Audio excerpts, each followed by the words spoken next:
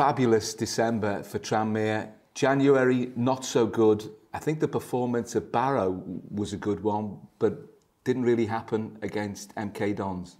Yeah, definitely. I think December was a really good month for us as a football club to climb a few places and get some really forward momentum, and then the Barrow result obviously hurt a little bit because there was nothing in the game.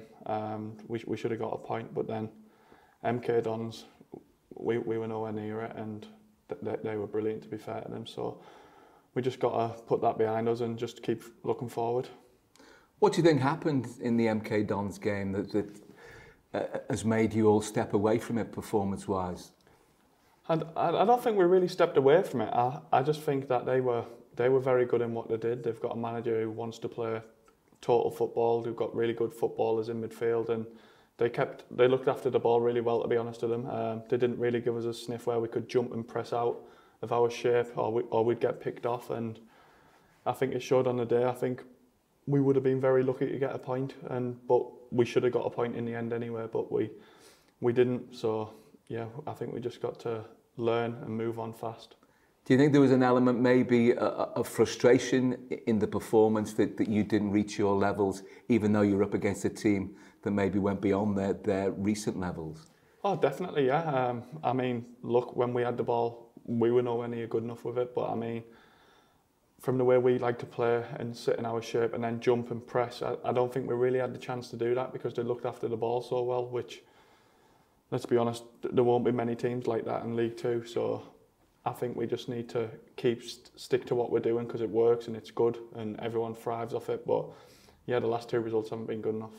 Is it difficult to stick to what you do just from a mental capacity when the past couple of results have gone against you, or is it actually more important to stick to what you do when things don't go your way?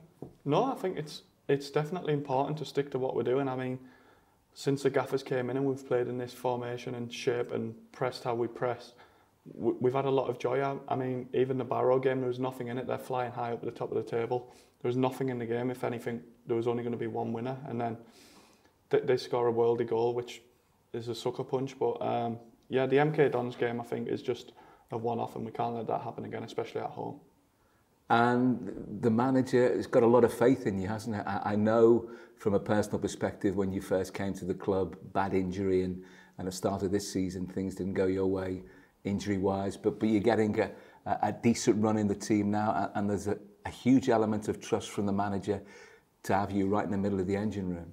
Yeah, I mean, the gaffer's been brilliant with me since he's came in. I know myself what I can do when I'm fit and I'm ready to go, and that's how I feel at the moment. I feel really good, and hopefully I've showed that in my performances. Yeah, what's the manager said to you? Just in what he wants you to provide for the team? No, like he wants me to get on the ball. He wants me to especially get on the ball in their half with my range of passing, but more to be solid and don't let teams come through the middle of us, which they haven't really, to be honest. And the more we nullify that teams coming through the middle of the pitch, because I think we've got a good core of players through the middle of the pitch, from Jenna and me and Regan, Tom and Jordan, as it stands, who've been playing recently. But yeah, I think we've been doing really well, and the 𝗦𝗢𝗙𝗏𝗏𝗧 game is just a blip. And you seem to have forged a really good playing relationship in the heart of that Rovers midfield with Regan Hendry. Yeah, look, Regan's a really good footballer, and he probably doesn't like to do the dirty side of the game, what I do, of just breaking play up and then giving it to the good players. And Regan, like I say, he likes to bomb on a bit more than me, and I just try and protect the middle of the pitch and let him do that. And at the moment, it's working really well, yeah. And those combinations are all about balance, aren't they? Yeah, I think that shows within the group that we've got at the minute anyway. I think there's a really good balance, allowing the fullbacks to get higher, letting Robbie do his stuff, and then people covering round so there's no counter-attack on for the opposite team. And I think we've sustained a lot of pressure in games, especially recently through December and stuff. It's difficult training-wise at this stage of the year when you get the bad weather, freezing cold, it's been snowing, there's ice. Doesn't appear to be an ideal day to go to the beach, but the manager's got different ideas apparently.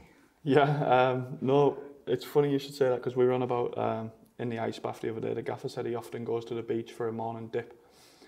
but I didn't think we'd be going as a football team on a Thursday morning. But no, it was good. It was something different. Obviously, the training pitches are not letting us train, so we've got to do something to keep ticking over. And if a day out at the beach is what it is, that's what it is. I'm sure you weren't making sandcastles. I mean, how did it all work out? What did you do? Oh no, definitely not. The gaffer's massive into his organisation of how we'll set up for the game, so we were just on the beach in our shape, really. Yeah. Just doing what we do on a training pitch, but on a beach. Yeah. Variation is good, isn't it? Because it asks different questions of you. Even if you're doing the same thing, you're doing it in a different place.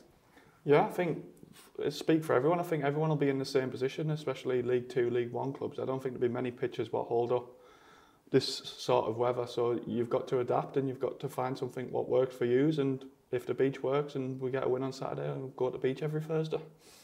Yeah, Swindon just above you in the table. They had a fabulous start to the season. Things have dipped quite alarmingly for them since then. I think they've won 3 from 15. They've made a managerial change, but we all know about the new manager bounce. I think they've got a temporary manager in at the moment, but it kind of makes sure you've got to be right on your toes, haven't you? Not just looking, not that you pay that much attention anyway, but you look on paper, a team in poor form. They get a new manager, wants to do things differently. Yeah, I mean, you can't write any team off in this division. I mean, they're a very good team with really good individuals. And I know they've lost a few recently, but they're still a very good team, and it's not going well for them at the moment, but they'll be doing everything they can to get a result come Saturday. And it was just like us at the beginning of the season. Nothing was going right for us, couldn't get a result, and we finally picked up a little bit, but it'll be another tough test, tough place to go. They'll be right up for it with a new manager, like you say, so yeah, it'll just be a normal League 2 game with a lot riding on it. And your away form has picked up markedly in the past month, 6 weeks, even if some of the results haven't shown that. But so more of an element of confidence when you're on the road now, that you can do what you do, and things can go your way after that long run without an away victory. Yeah, definitely. Obviously, the away results has been nowhere near good enough, and luckily for us in December, we picked up a good few results on the road, which we needed to do, because the longer it kept going on, the more it just felt like we were never going to get something. But it's stopped now. We put a stop to that, and we go into every game now with confidence that we can score goals and stop them scoring. There must be a mental lift for players when you break those sort of hoodoos, and you get, because on occasions really good performances don't get the result, but the fact that you got a couple of away wins together, when you're travelling to games, you're in the changing room, you can sense when things aren't going your way. There's, not an apparent dread, but if you can give a boost to self-belief, it can just add those little percentages that help. No, I get what you're saying, yeah. Obviously, we didn't go into games at the start of the season thinking we're not going to win here. We obviously went in with every intention trying to win an away game, but for some reason or not, it didn't happen. And then obviously, Boxing Day, we go to Salford and score 5, and the momentum just completely changes, and everyone's full of confidence. We go to Harrogate, we win, and then we obviously went to Barrow and played a really good game, and we were very unlucky not to get nothing. So, like I said, every game in this division will be tough, and we just got to go into it with the same mindset of how we've approached every game under this gaffer and what we've done as a group. Momentum is really important in football, isn't it? In terms of how the 90 minutes of a match work out, but also in terms of runs of 3, 4, 6, 10, 20 games. And a strange commodity, nobody really knows where it comes from. No, like you say, yeah, and the gaffer always says it. It's so hard to get, but it's so easy to lose. And you've got just to grab hold of it as much as you can, because when you're in the good momentum, you don't want things to stop and you want to keep rolling game after game. But obviously we've had a little blip, but I don't think that's stopped any momentum around the dressing room or the staff around the building. I think we're all in a really good place, and we're just looking forward to the next game. Having spoken to you on a couple of occasions over the past few months, I get the feeling that you're really enjoying life at Tranmere. Yeah, I am. Obviously, playing games makes a massive difference. So now I'm in the team and I'm playing okay. Long may it continue, yeah, and get some more results.